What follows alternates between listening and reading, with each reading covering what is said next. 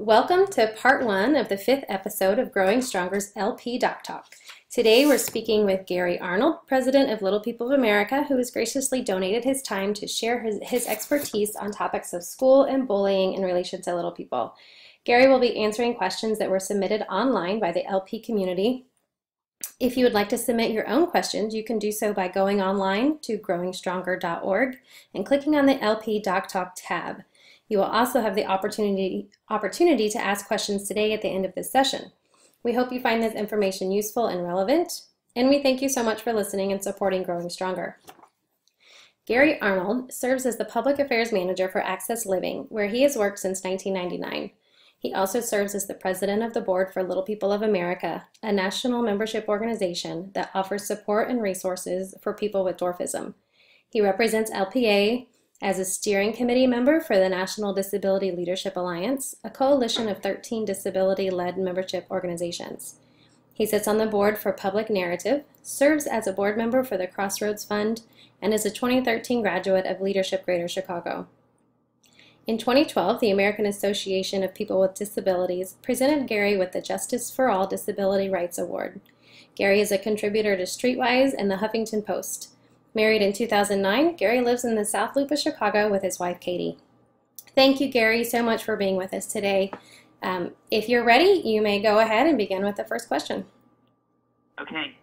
Thank you very much, Stacy. And I want to thank Growing Stronger also for inviting me to be a part of this session. It's really an honor to be here, especially I'm looking at the website right now, and it's referring to me as an expert. All of my life, I've never really thought of myself as an expert in many areas.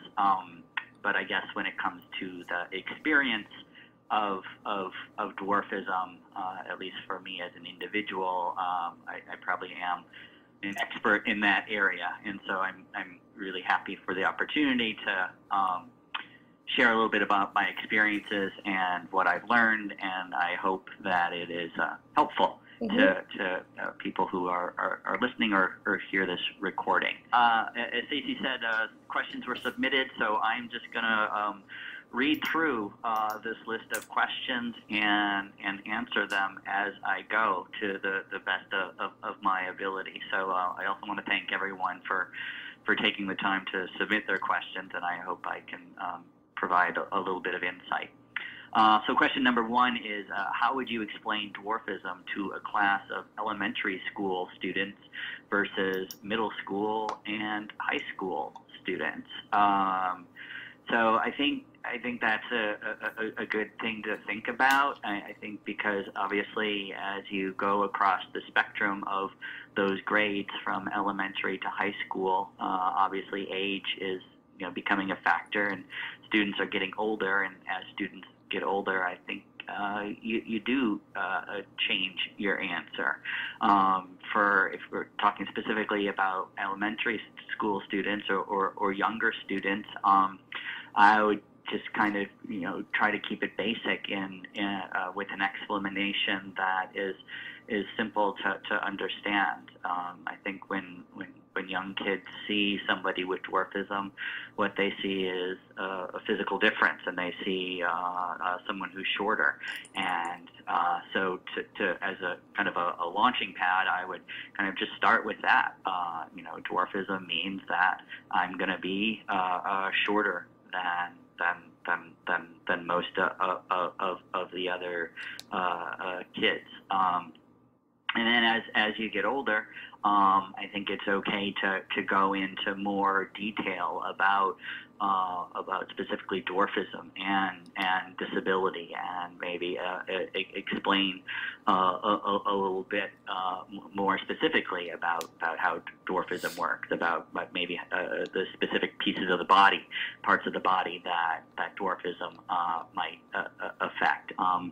And I think it's also, as the age group gets older, to kind of go, it may be important to go a little bit more into, the history of the dwarfism community, and maybe even touch on the fact that there are organizations out there for people with dwarfism, in order to provide kind of the older kids with a little bit more context for what the dwarfism community, what's it all about, to be a member of that dwarfism community. But most important, also, what I want to stress, kind of across all age groups, whether it's elementary, middle school, or high school students, people are asking questions because they're curious, and so I think it's really important to, after you give whatever explanation you think might be best for that particular age group, to really turn it back on the group or on the individual, and make sure their questions are answered, because oftentimes it's that kind of curiosity and kind of discomfort, perhaps, maybe, that's created by not knowing, by being confused about a person, that might lead to things like teasing or bullying. So the best, one of the best ways to address that, and kind of address that head on, and maybe even be preventative from bullying and stuff happening down the road, is to clear the air and make sure all questions are answered, so that the other kids are comfortable around somebody with dwarfism. I can remember vividly, I gave this presentation to a group of middle school students. It was a bunch of years ago now. I don't remember exactly how many. I was giving this presentation, this general presentation on disability and dwarfism, and I was talking about all this historical stuff, and kind of generically I was speaking about it, and then at some point the teacher, she didn't stop me, but she kind of gave me some guidance, she's like, why don't you talk about yourself a little bit more and your experience? And as soon as I did that, and that really kind of opened it up for kids, and got them engaged, and got them asking questions, because they really are curious about people as an individual, and as about their individual experience, if there's somebody who appears to be different. So that's question number one. Going down the list now, question number two. If my child is being bullied, should I confront the other parents first, or go directly to the school? So this one I did some research on ahead of time. I was really glad I got I had the questions ahead of time in order to prepare, and it really looks as if the answer there is to go to the school, because I mean, it might be good to address it with other parents, but the school is the environment where both all the parties involved, that's kind of a common environment where everyone's going to be, and everyone has to be, 5 days a week when they're going to school. So whether you like it or not, your child with dwarfism is going to be around those other students and those other kids if they're the ones who are doing the bullying, and you don't necessarily, though, have to be around them at each other's respective homes. And also, I think school is the place to do it, because schools have an obligation to address issues of bullying. It's often said that many people experience bullying. In fact, I think that the national statistics are like over 25% of the population, when they're young, experiences bullying at one point or another. And if you're someone with a disability or someone with dwarfism, those percentages go up dramatically. And although it's something that's very common and a lot of people have to deal with, it doesn't mean it's okay, and it doesn't mean that schools don't have an obligation to deal with it.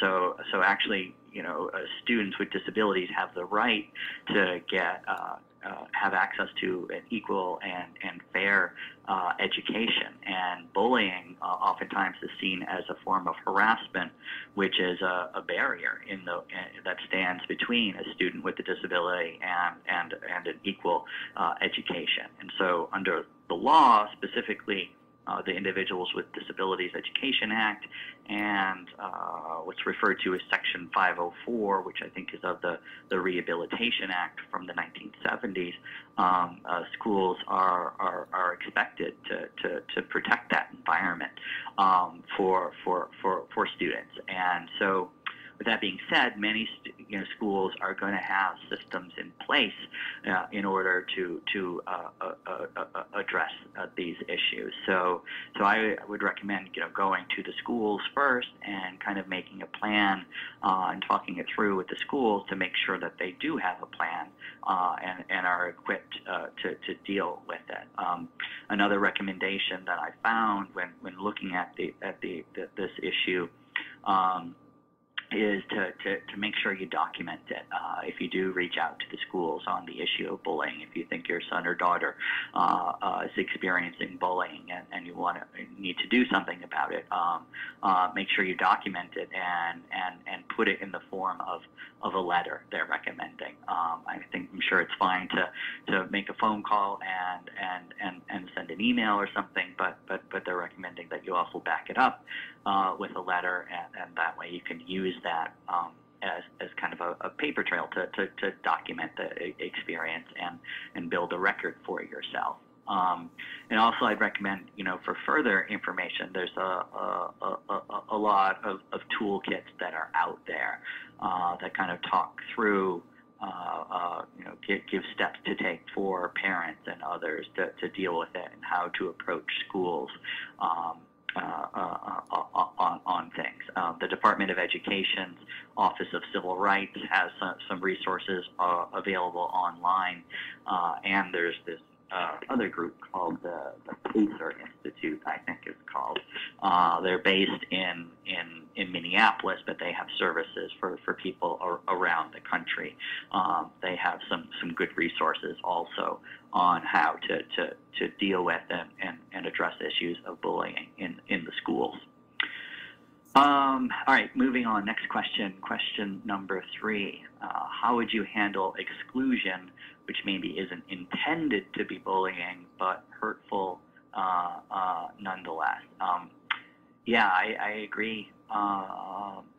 Exclusion can be hurtful, especially as a child gets older and they're becoming more kind of aware of their dwarfism and perhaps of their physical difference and realizing that like, hey, I'm different from most of the other students in my class and in my school. It's easy then to kind of attribute, if they feel like they're being left out, it's easy to kind of blame that on the fact that I'm different from the other kids, and then so you start to get uncomfortable and be kind of self-conscious about that difference. So it's a tough one to deal with, and I don't think there's any easy answers for this one, because you can't force other kids to be inclusive if it's kind of an informal environment that we're talking about. I think what is important is, though, to kind of talk it through with your son or daughter, because oftentimes that's kind of a key thing, is just being able to talk about it, and not everyone's comfortable talking to their parents, but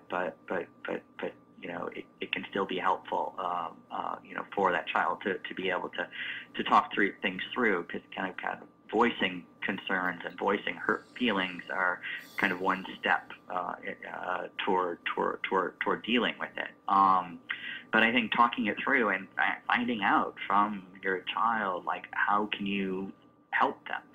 Do you want do they want you to go to the school to talk about it? Do they want you to reach out to the people who are excluding him or her and try to do something about it. Chances are they're not going to want that. They feel like that would just lead to more exclusion. But again, I think that a key would be to get your child to start talking. And unfortunately, sadly, I have to say, Little People of America, the group that I'm the president of, it's this group for people with dwarfism, and every summer we have a huge national conference with up to 2,000, if not more, people attending. And it's a great event because it's the one time of year where people with dwarfism can spend up to a week in an environment where it's other people with dwarfism and their family members and friends, and so it's just time of year. Obviously, even though we all have dwarfism, we're not exactly the same. We have different interests, different likes and dislikes, but this is one time of year where we're all kind of on a level playing field in terms of not being judged or not being isolated or stigmatized as a result of dwarfism. But it happens even there. Bullying is going to happen there, and exclusion happens there. We had an issue with it a couple of years ago, where and it happens every year, I'm sure, where you've got people coming to the conference for the first time, and they feel left out, because people are in their cliques or in their friendship groups and things like that, and they're trying to get involved, but they're not able to get involved because they're being excluded, whether it be purposely or not purposely, and that's a hard issue. And one thing we're trying to do in order to address that, though, is to kind of develop these new peer groups, these groups of people who are specifically have volunteered to be ambassadors for first timers, so that first timers have this resource to go to people to hang out with, people to do things with, if they are feeling excluded at the conference. And so I think that's another important thing. Those resources might not always be available, but a key thing is for your son or daughter to find out where their interests are, what their likes are, and really seek those out. And because oftentimes, if you seek out those areas, then that's those similarities, in terms of what you like and what your child likes and what other students like. If they like the same thing, that's going to draw them together, and hopefully that will kind of create this great community of support for your child. So it's a really difficult one. There's no simple answer in the question dealing with exclusion, but I think really kind of trying to talk it through, or finding an ally for your son or daughter who can talk it through with them, finding out what they like, finding out what kind of direction they want you to take on the issue. I think that's important. Just as long as they start talking about it, I think that's going to be a way to feeling better and a way to dealing with it. Okay. Next question on the list. This one's a long one. How do you handle it when your child is planning on competitive sports activities in high school? And then in parentheses it says varsity football, baseball, basketball, and competitive cheer, dance team, etc. But they won't be physically able to compete on that level, yet they haven't realized that yet. Do you just let it go, or do you give them the reality check and tell them there's a big chance they won't make the team? Probably every parent is going to give you a different answer on this one, and I have to, full disclosure here, I am not a parent, so I'm speaking on my own experience as someone who's gone through this stuff, not as a parent of somebody with dwarfism. My advice, though, is you gotta let kids do what they want to do within the realm of safety, at least, and things, as long as it's not dangerous and stuff. I mean, I feel fortunate. It's the experience I know. It's the only one I know, but I feel kind of fortunate for the way I was raised in terms of activities, because my parents let me go, do what I wanted and let me learn for myself. I think, in high school, I went out for the varsity baseball team, but at that point in my life, I kind of knew I wasn't gonna make it. So it's a little different than this question saying where you might not realize yet what your capacity is, and that you aren't going to be able to keep up with the other kids. But I really think it's important for them to kind of go through that themselves, and not necessarily be mandated or told, that they can't do it. And who knows? I mean, I know I live in Chicago, and there's a family that lives in suburban Chicago, and they're a family, I think, of 5, and I think at least 4 of them, if not all 5 of them, are little people. There's 3 kids, so maybe one of the kid is not a little person, but one of the boys who's a little person, he made the varsity football team, and I know he's not the only example. There's people around the country who are little people and who are competing in high school sports at a high level. And so I think it's important.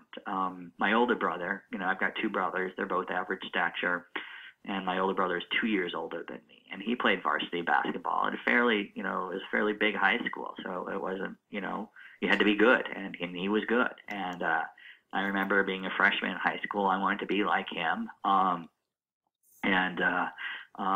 So I told the basketball coach I wanted to go out, and I gave him credit, for telling me I couldn't, not telling me that I couldn't, and not telling me I didn't have a chance. He just kind of looked at me stoically. I was like, okay, whatever you want.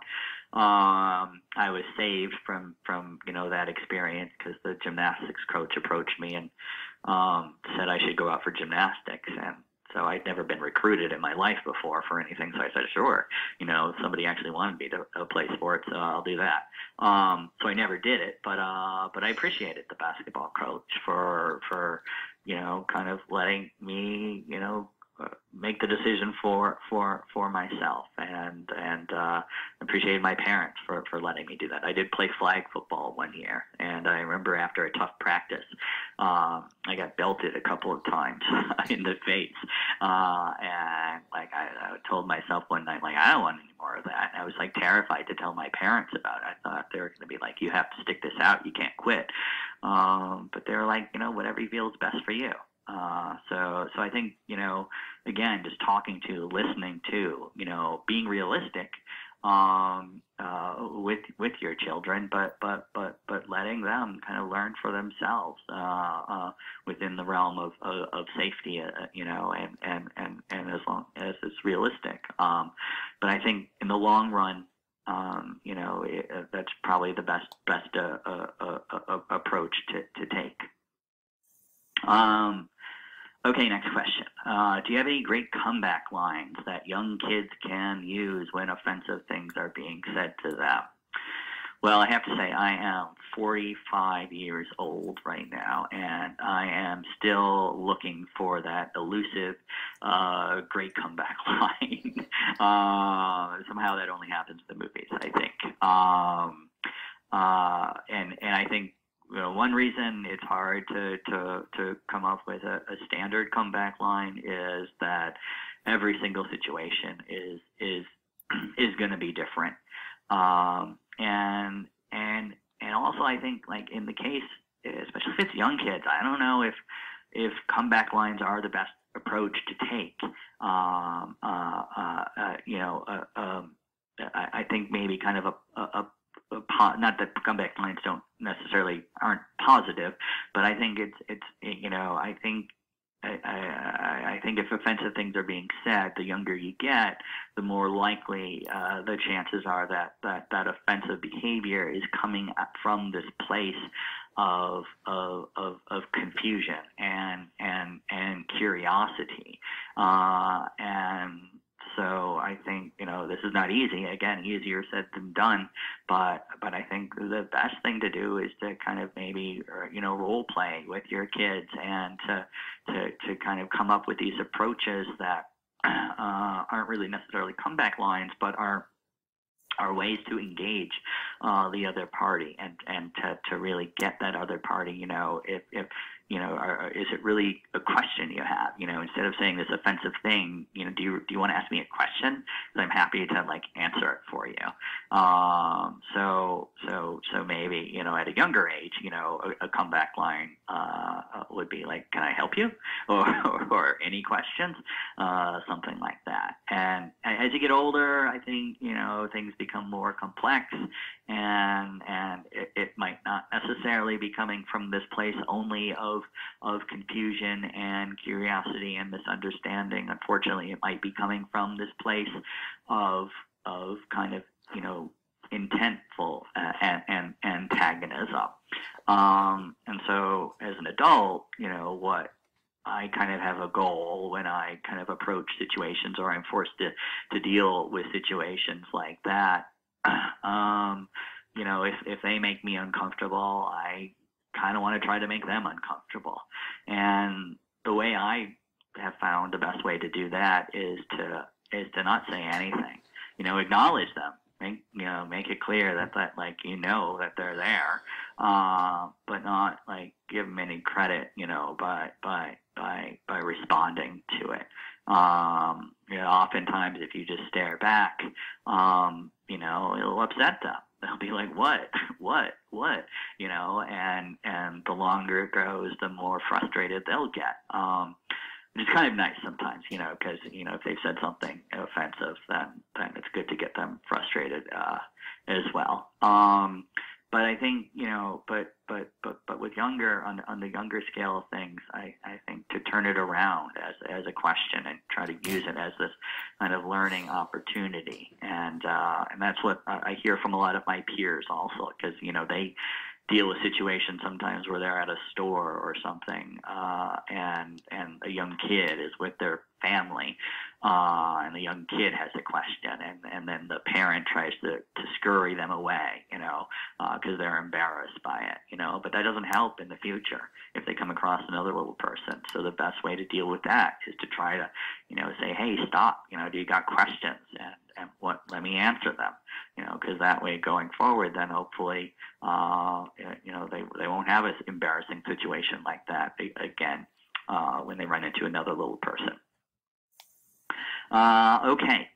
Moving on to the next question. How do you handle it when your child comes home upset because his friends are leaving him behind on the playground because he can't keep up and he's feeling left out? I know his friends are probably not doing it intentionally, but what do you suggest that isn't just her mom or dad fighting his battles for him? So reading this question, I was reminded of something that happened when I was young. When I was growing up, there were a lot of kids in the neighborhood, so I was lucky, and we did a lot of things together. We all had bikes, but we never really went for long bike rides. But one day we went out on this long excursion on our bicycles because we were trying to raise money, I guess, for something. I don't know what it was, but we were in search of aluminum cans. We wanted to find out as many aluminum cans and recycle them and get paid for them in order to raise some money. It was probably like 7 or 8 of us, and we found out that we thought that this location where we wanted to go was going to have a lot of litter and aluminum cans. So it was 5 miles away on our dirt bikes. So we took off in search of that place, and I got left behind. It had never happened to me before. It was really strange. I didn't know what to make of it or anything. And my older brother was with me, so I kind of felt bad for him and a little embarrassed for him that he had to deal with it. But I was also glad for him being with me. And so we never caught up with them. We couldn't even find the place. They were so far ahead of us, and we didn't know the directions. We were just following them. We couldn't find the place, so we went back home, and then whenever else got home. We were hanging out on my stoop, and my dad had found out what happened, and he was pretty upset. So he came out and yelled at the other kids for a minute. Not too bad, but like just let him know that it was not cool what they had done. And it was kind of embarrassing what he did, but I was also kind of happy about it because I don't think, I think this question says that, they're not doing it intentionally. I don't think my friends or the neighborhood kids were doing it intentionally. They could just bike faster than me, and they were biking fast, and they didn't realize it, or they didn't think much of it when I was behind them. And I don't know. I'm not in their heads. I never really. I was too embarrassed at the time. I didn't talk about what effect it had when my dad talked to him. But I think if it's not intentional, and then they find out like what's happening, I think they're going to make an effort to change that. They're going to feel bad about it, and they're going to maybe remember that in the future. So although it's not easy, I would ask your child, have you talked to them? Have you let them know how you feel? And that's a big step to be able to confront something like that. But with your support, they might be able to do that. And maybe if they feel like they can't do it, then, they might ask you to help. And then you can maybe reach out to those other kids directly, or reach out to their parents and see if they can address it. So again, though, with so many of these questions, I think, communication is the key, and letting your child, whether it be your son or daughter, kind of guide the direction, they want to take it, but really find out, try to get them talking about how they feel, how it makes them feel, and what they want, what kind of role they want you to play in terms of dealing with it, whether it be just kind of morally supporting them or taking action for them. But in this case, I would encourage them to see if they could, address it with their friends, and see what you can do to support that. But then, but also be there if they're not comfortable with that, and say, well, what can I do to help? All right, moving on. Should I give my child's teacher information on dwarfism and have them explain it to the class, or should I go into my child's class and explain it? Well, number one, I would do neither unless your child's comfortable with it. And some kids are comfortable. I mean, I hear these stories about, parents coming into the classroom and talking about it, or the kid themselves, doing this presentation for the class, but never, whether it be the teacher or you as a parent or somebody from the outside doing it, never do it without them knowing about it, and also I think they have to be comfortable with it. You can certainly, if they don't appear to be comfortable, that you can certainly kind of talk about it with them and try to get them to see how this could help in the long run. So I certainly think it will help in the long run.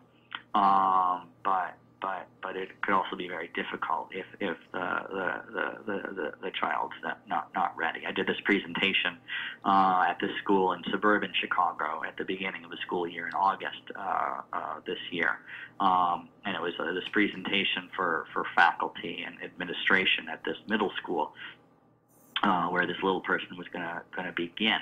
And the teachers and the parents decided that they weren't ready for a presentation to the class about dwarfism, but they wanted the staff to know about it. And so, and I think that was a good approach. I think whether or not your child's ready for someone to go into that classroom and talk to the other kids about it, I think it's important for the teacher to get information, and perhaps others at the school. I know when I was in 6th grade, starting middle school, my parents gave my 6th grade teacher a book about dwarfism, but no one ever came to my class and talked about it.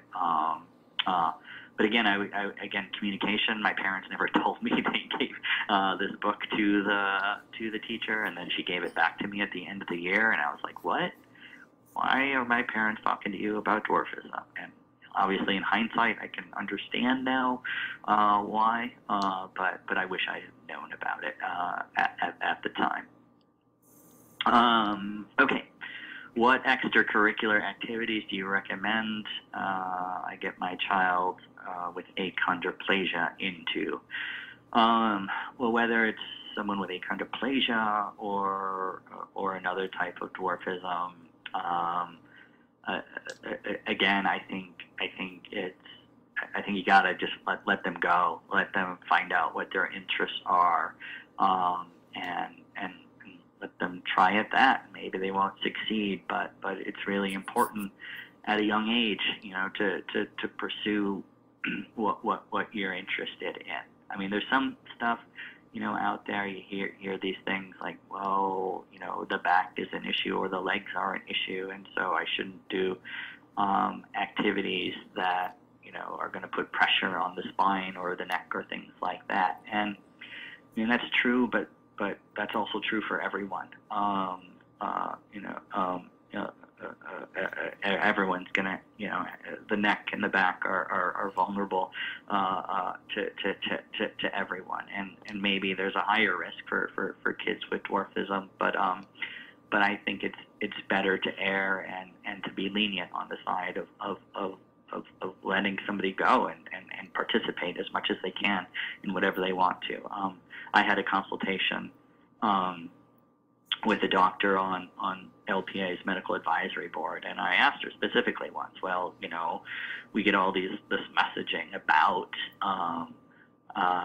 you know, not doing these activities that are gonna put pressure on the neck and the back, but yet, you know, these days, you know, you hear more and more about these little people who are running marathons and things like doing this like ultra, you know, running activity that, you know, if anything, that's going to put a lot of pressure on the back. And I asked this member of the medical advisory board, like, how do you reconcile that? You know, like, you know, because me as president, I want to obviously support them for what they're doing, because it's great, because they're raising awareness. In some cases, they're raising money for LPA, so that's awesome. But yet, you know, what is just a dangerous message to the LP community, to the little person dwarfism community. And the doctor said, well, you know, if a choice between, you know, going out there and running or doing nothing and not being active, you know, I say go for it. Run as much as you want. And so I kind of, you know, want to modify that approach and give that as advice. It's like, you know, let them go, let them find what they like, because, you know, if someone finds what they like, that's where they're going to find other people who are your peers and friends and things like that, and that's where they're going to find, you know, be comfortable and be independent and be happy. So yeah, you know, equip them with information if there are dangers to be aware of, but also to the extent that you can, let them decide what kind of extracurricular activities they're interested in. All right, I'm on the second page, so we've got 4 questions left, it looks like, right now. What advice do you have for an incoming college freshman with achondroplasia who will be living in the dorms on campus? That's a good question. It's an interesting question. When I went to college, I took a stool with me, and that was it. Yet there's a couple of things I regret that I wish I had done. For 4 years, I you know, was on the meal plan, and I went to this cafeteria where half the stuff at the salad bar I couldn't reach, including, you know, the plates and the bowls that were stacked like up over the salad bar. And it would have been simple, very, very simple for me at any time during those 4 years to make an easy accommodation request of the college cafeteria services, whatever they were called, to put something lower, you know, to put some of those dishes lower. And that's just one example, but I imagine there might have been other things. But I think it's there's nothing wrong with approaching going to college with the same way you would approach someone entering high school, entering middle school, or entering grade school. Do a tour of the campus with somebody who works at the college, and check it out with your son or daughter, and say, hey, this might be an issue. As you're going around the campus, this might be an issue, and look for things that might be helpful in terms of accommodations of physical access. Also, approaching it the same way as you would the other levels of school in terms of kind of just human interaction and sharing information about dwarfism and things like that with some of the leaders on the campus who maybe should know about that. The plus, I think, with once you enter the college level is that it's at that point in time where inclusion and diversity is starting to really be embraced. And so if kind of dwarfism is kind of presented from the perspective of inclusion and adding this diversity to this campus, I think that would really be engaging, and other students as well as the faculty would embrace that. I don't think any incoming college freshman would want to be put on the spot. But maybe even proposing, like, if they're up for it, like, hey, can I write something for the campus newspaper about my experience and about what it means to be with someone with dwarfism. So I went to a tiny college, so it was much easier said and done on a tiny campus, like anyone could write for the college newspaper. Like on bigger campuses, that might not be the case. But I approach it with the same template that you may have when going to high school or middle school or elementary school. With a few modifications will probably be needed, but I think that's a good place to start. And the next question is very similar. It says, besides putting stools in the classroom and bathroom, what other accommodations do you recommend for schools? So many of you might be aware of this, but a lot of what's being done nowadays, I think, for students who have IEPs, individual education plans, or who have 504 plans.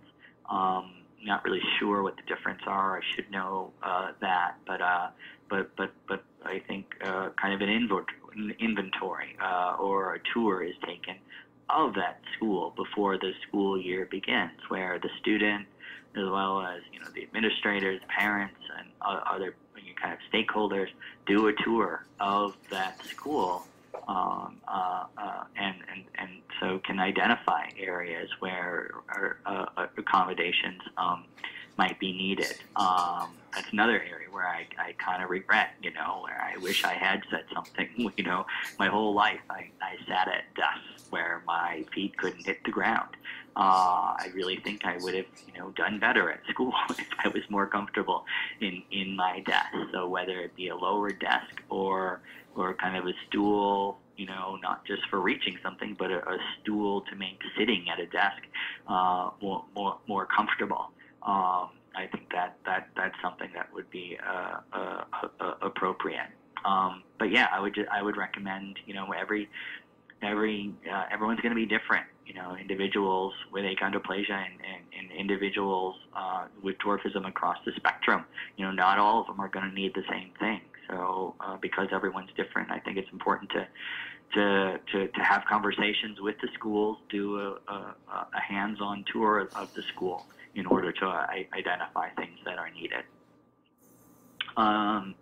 Next question. This one's addressed to Gary and Becky. Becky's tomorrow night, so I encourage everyone to join tomorrow night's conversation also.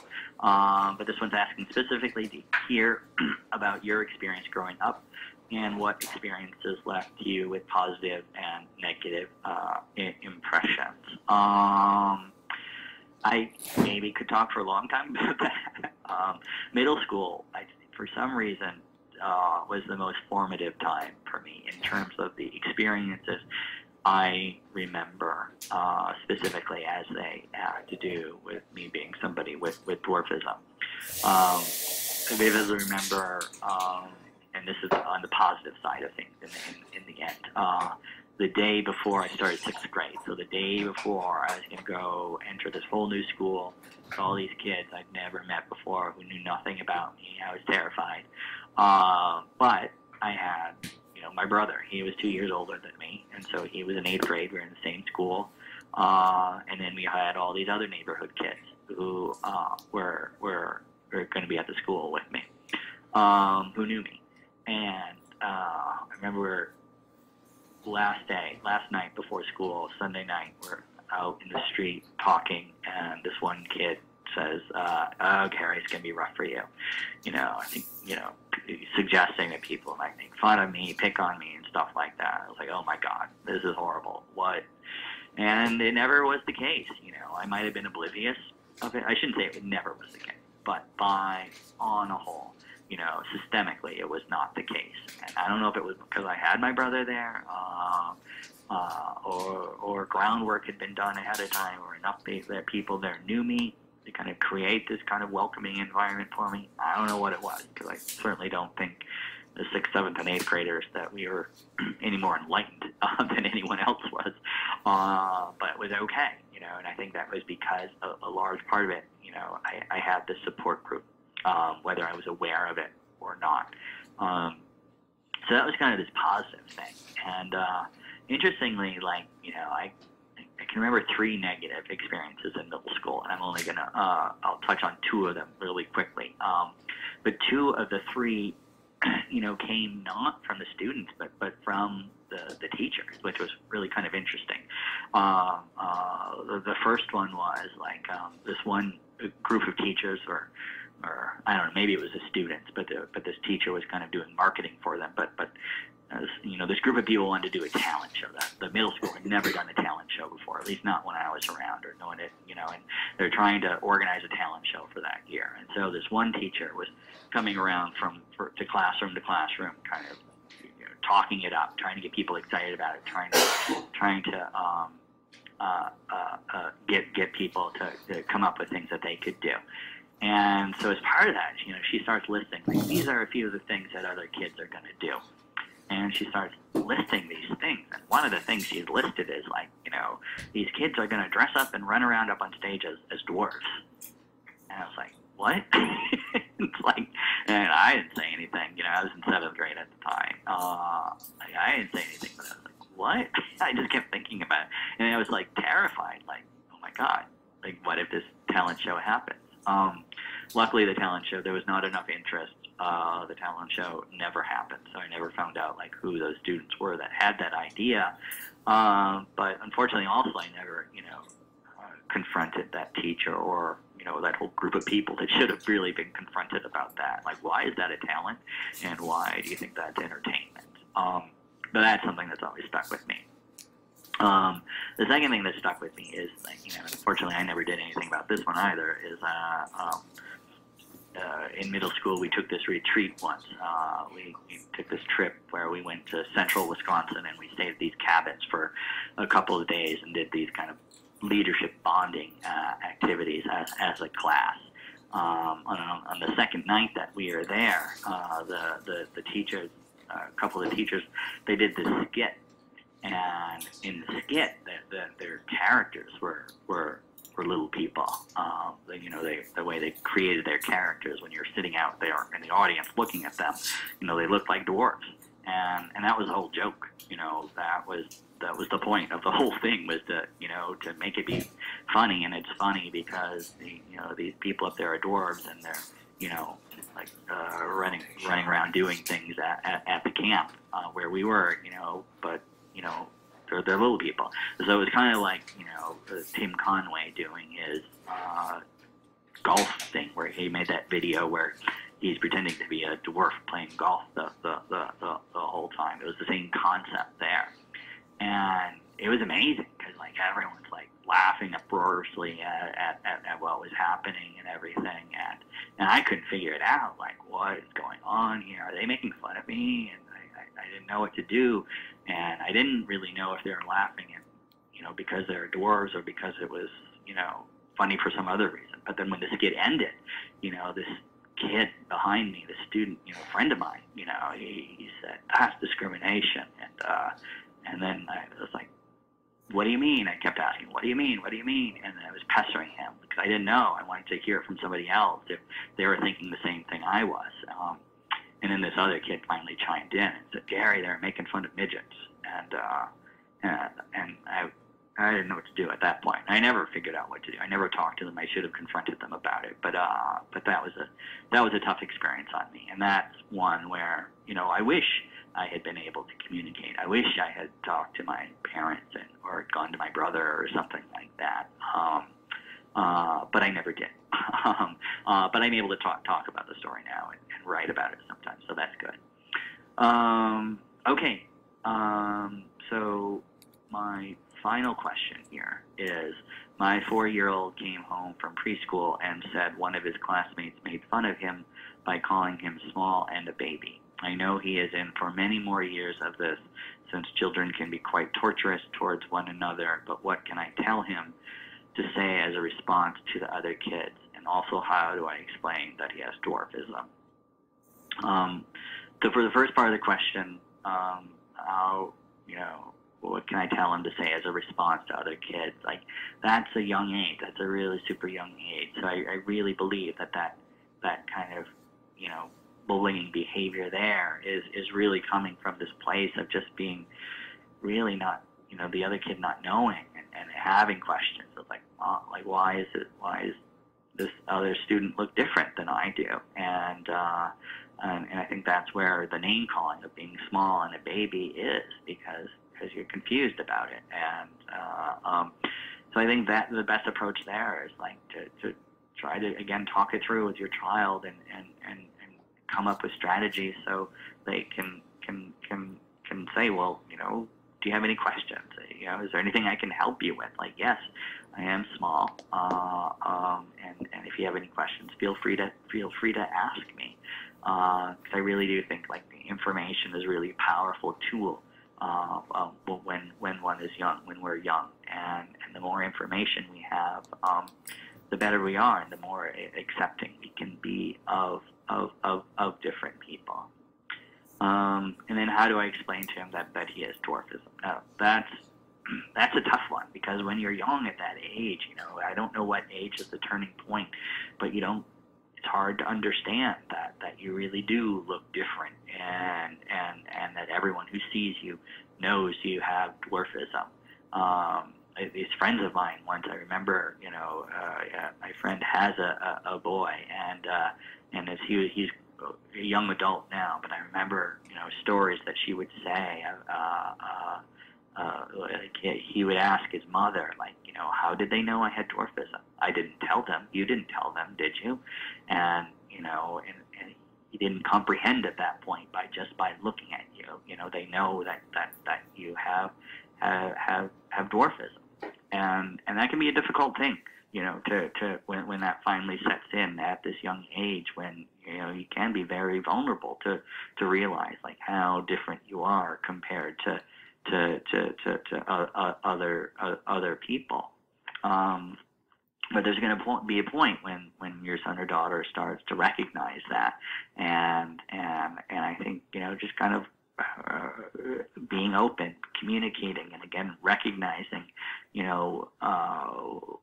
these experiences that your son or daughter might be having, and being there to support them and to talk it through as they go. And also, I don't think I mentioned this, throughout these questions, but I think something that can be very helpful, something that always helped me is just knowing that, you're not alone. Obviously, as individuals, our experiences are our own, and our experiences may be unique to ourselves. But a lot of people deal with isolation. A lot of people deal with being treated differently. A lot of people deal with being left behind in certain circumstances. And I think it's very important to know that those stories are out there. So I think looking for when your child is young, or older, or even younger, kind of looking for what kind of literature is out there, what kind of kid stories are out there that kind of teach these lessons or share these lessons of being treated differently. And it doesn't necessarily have to be specifically about dwarfism. But these stories and that can kind of create these figures for your kids to identify with. I think that's very important. At least it was for me to know that someone else has gone through something similar. And who knows? The outcome might be different for your child compared to another person. But just knowing those other resources, knowing those other people are out there, it is important. And then just again, kind of being communicative with your child and taking the lead from them. Making sure that you're there to answer their questions about difference and dwarfism, and then kind of take the lead from them about, like, well, do you want to, in terms of sharing information and talking about their dwarfism and things like that. So that was a tough one. There's a number of tough questions here, because they're difficult, and there's no real easy answer, and everyone's experience is going to be different. But that takes me through my list. So I really appreciate this opportunity, and I mean, there might be some more questions now, so I'll turn it back over to Stacy to see if anyone's come in with questions. Thank you, Gary, so much. Thank you for sharing your expertise, your insight, your experiences. It was very interesting, and I think a lot of people are really going to benefit from your answers. So thank you very much. Do any callers on the line have any questions for Gary at this time? Okay. Sounds like we're good. We don't have any others that have come in typed. So again, Gary, thank you so much for donating your time and sharing your experiences with us. I really appreciate it. You're welcome. Yeah, thanks for the invitation, and it was my pleasure. Thank you very much.